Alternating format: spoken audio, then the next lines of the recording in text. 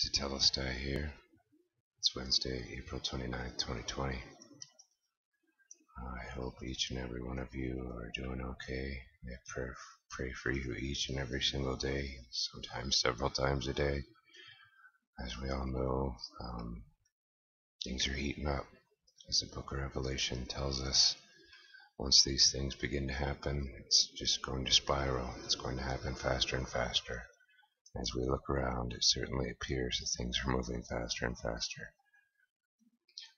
Whenever the Lord lays something on my heart, or He opens my eyes to something, and I end up in a place where it's not at all where I started, the Holy Spirit stirs within me, and I know whatever it is He's led me to see, I am to share.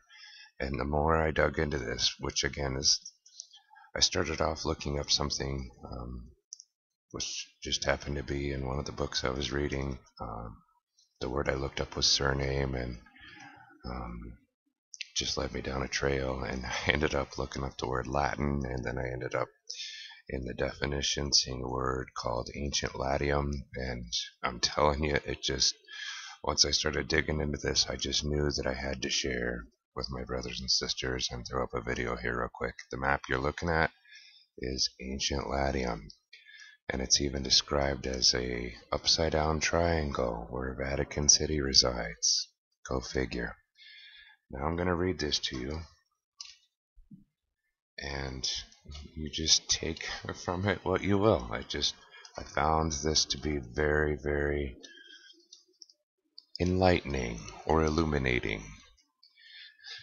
Latium is the region in central western Italy and the entirety of Vatican City, in which the city of Rome was founded and grew to be the capital city of the Roman Empire. Latium was originally a small triangle of fertile volcanic soil in which resided on the tribe of the Latins, or the Latians.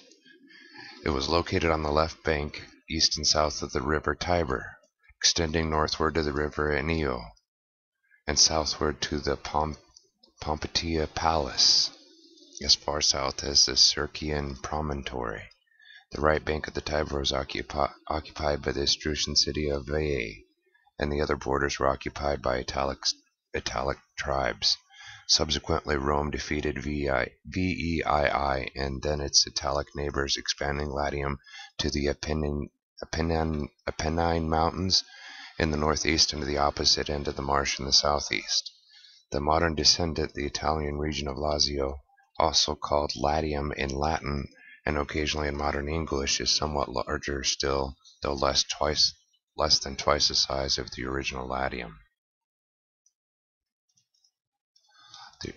Geography. The earliest known Latium was the country of Latini, a tribe whose recognized center was a large dormant volcano, Mons Albanus, or the Alban Mount.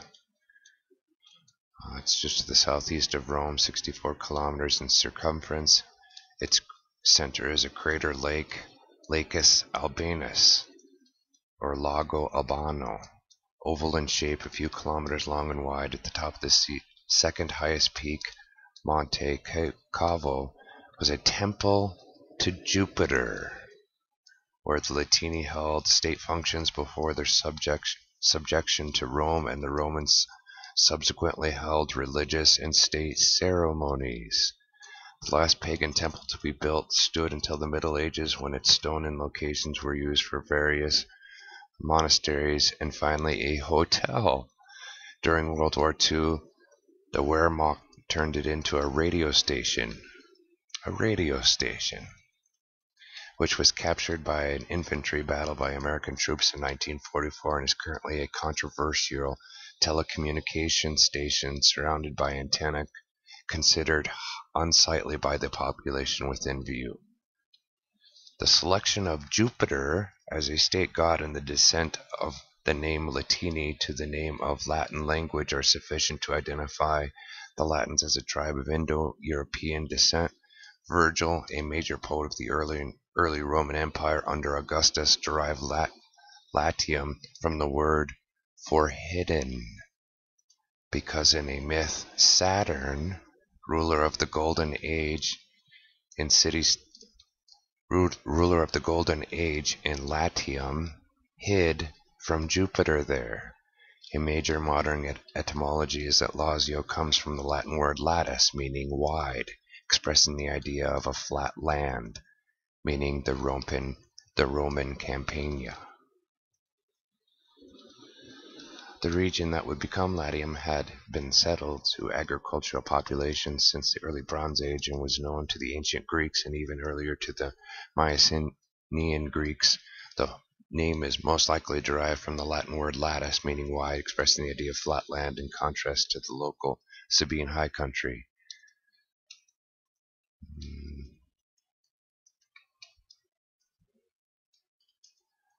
All of these villages were politically sovereign and each of them was self-governing.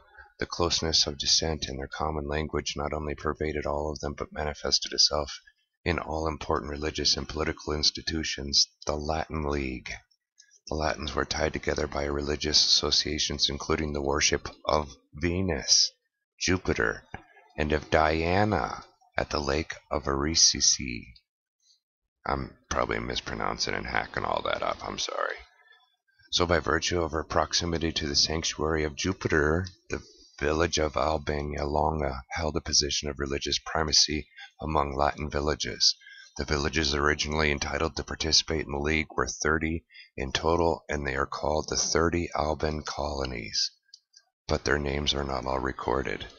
The ritual of this league was the Latin festival, at which, on the Mount of Alba, upon a day annually appointed by the chief magistrate for the purpose, an ox was sacrificed by the assembled Latin stock to the Latin god Jupiter. Each community taking part in the ceremony had to contribute to the sacrificial feast. However, the sacred grove of Aricia, the Nemus Diana on the lake of Aricia, was always among the most popular place of pilgrimage for the Latins. Although Alba Longa enjoyed a position of religious primacy, the Alban presidency never held any significant political power over Latium. It was never the capital of a Latin state, and it's probable the extent of the Latin League's jurisdiction was somewhat unsettled and thus fluctuated, yet it remained for its existence not an accidental aggregate of various communities, but the positive expression of the relationship of the Latin stock. The Latin League may not have at all times included all Latin communities, but it never granted the privilege of membership to any that were not Latin. Very early in its existence, Rome acquired the presidency of the League, and Alba Longa appeared as a rival for which it was destroyed in the mid-7th century BC as the League as it was had been dissolved and foremost families were compelled to move to Rome. Alba Longa, the mother city, was dissolved into Rome, the daughter. According to Livy, Alba Longa was razed to the ground, spared the temples by King Tullus of Rome. The Latin festival would still be held on the Alba Mount, but by Roman magistrates instead. Anyway, that's all the further I'm going to get into with this. You can't make this stuff up, brothers and sisters, and it all relates to our Bible. It all relates to the 7 churches where Paul, the 7 churches that Christ himself wrote letters to in the book of Revelation. The same area where Paul was sent to preach. It's the beginning. If you look at that area on a map, it's the beginning of the Western culture. And where we get the Western culture, you look at Washington, D.C., and all of our government buildings in America, and they all come from Roman and Greek architecture. This is not an accident, brothers and sisters. This is not an accident. And there's so much more to this. This is a gigantic rabbit hole, but I just wanted to share this little bit with you. I'm sure I'm going to dig into more of this later, but I just had to share what the Lord set in front of me to share. Ancient Latium, Latium, if you wanted to look that up. God bless you, brothers and sisters. God be with each and every one of you. May the Lord give you strength against the temptations of our flesh in this evil and dark, cold world that we're living in.